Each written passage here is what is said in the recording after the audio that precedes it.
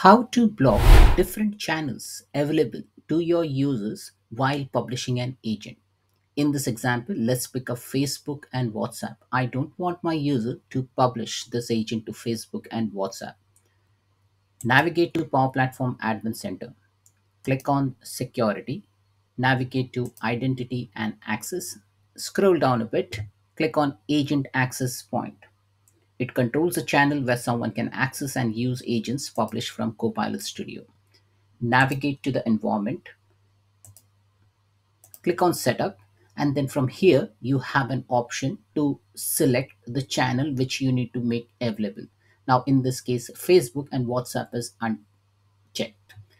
I have an option to, I can also unselect SharePoint, Dynamics 365 customer service, or Microsoft Teams. So this is how you can control the channels where someone can access and use agents published from Copilot.